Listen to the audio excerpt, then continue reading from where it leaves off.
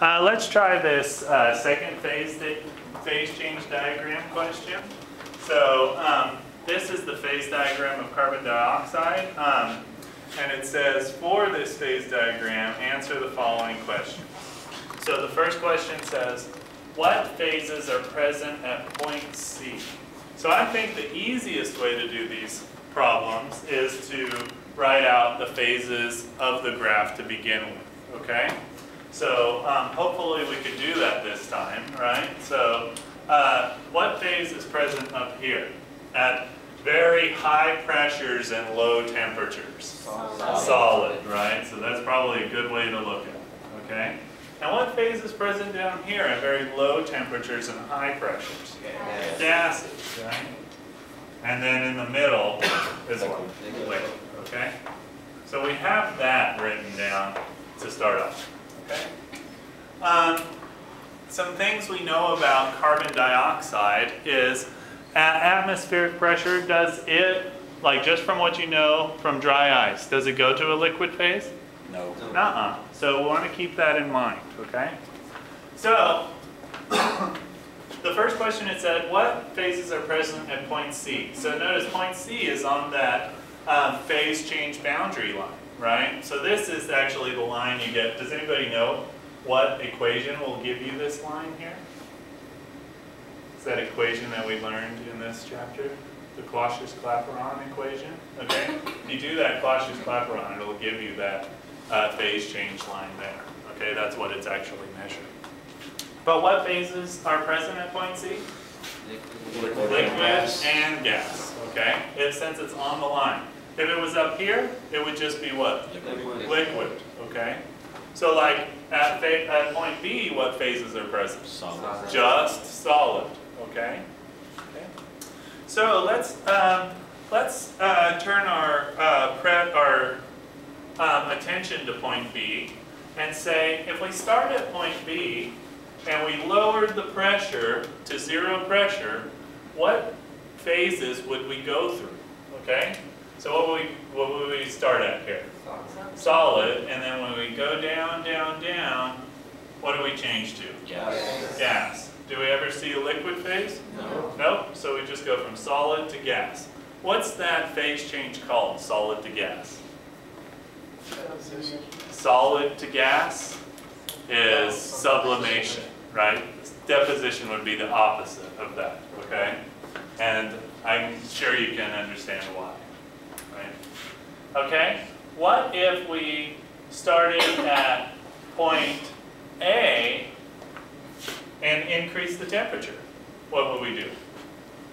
What phases would we go through? Solid and gas again. So what is that called, phase change? Sublimation, like we just said, right? Solid to gas, okay? What if we started at point C and decreased the temperature? What would we go through? Gas and liquid. Yeah, gas, liquid to solid, right? Like that. Okay? Makes sense, right? Okay, so now it asks us, well, what is the name of point D there? So point D, all phases are present at point D, so that kind of gives you a clue as to the name. So what is the name of that? The triple point. Very good. So let's write that down so we don't forget it.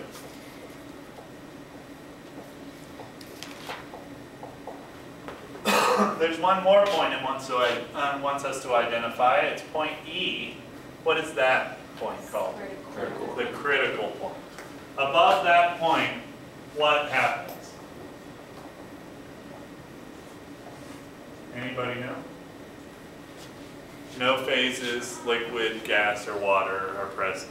This is a phase supercritical fluid, okay, that you won't know anything else about except for supercritical fluid. Okay?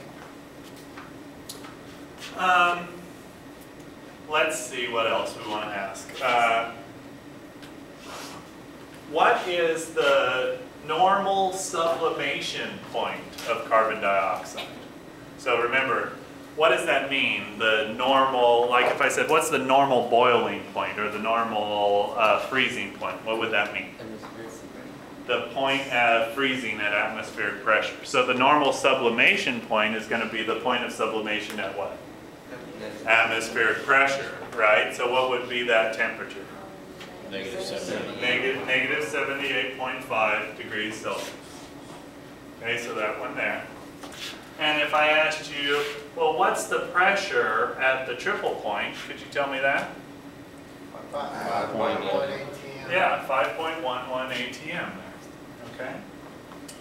And then I guess the one last question we want to ask is, can we tell just by looking at this graph whether the solid is more dense or the liquid is more dense? And how will we do that?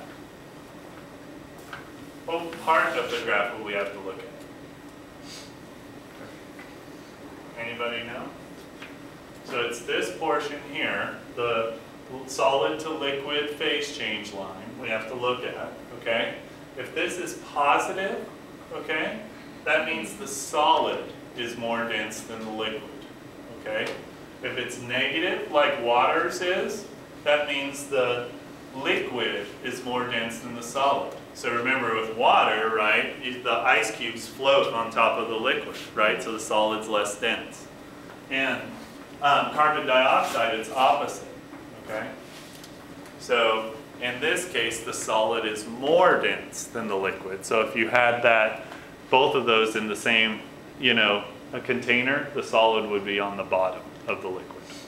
Any questions about this phase diagram? Okay, wonderful.